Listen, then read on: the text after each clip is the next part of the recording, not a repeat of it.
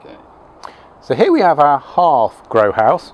It's an aluminium construction with toughened safety glass glazing, and then inside we've got 2 adjustable seed tray shelves. We can change the height of the shelves to suit different crops, and if we want to remove the shelves in the summertime for larger crops, then we can do. The framework itself is architectural aluminium. It's got a 25-year guarantee on it, and then the glass is toughened safety glass. So it's approximately 5 times stronger than standard horticultural glass, and unlike acrylic, it won't go milky or scratch as it gets older. The reason we use toughened safety glass is its strength. We throw a cricket ball at it when we do the shows, just to demonstrate how strong it is. If it does break, it shatters into little tiny pieces.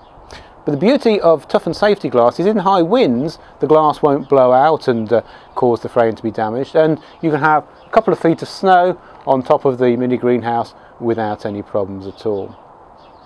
The doors on the mini greenhouse slide, so you've got very easy access into the grow house, but also you've got very good ventilation. So early in the springtime you can have the glass just open an inch or so, a little bit of air moving through to stop any disease problems. In the summertime you can have the front doors open, and also the top slides for easy access and also for ventilation as well.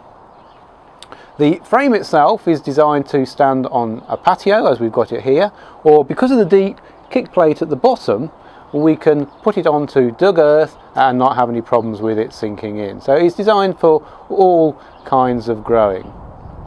Now the beauty of the mini grow house is that you can bring crops on much earlier, so they're protected from the elements, and generally speaking we would expect to be at least a month ahead of crops grown outside, making it a really important addition to the keen gardener's garden.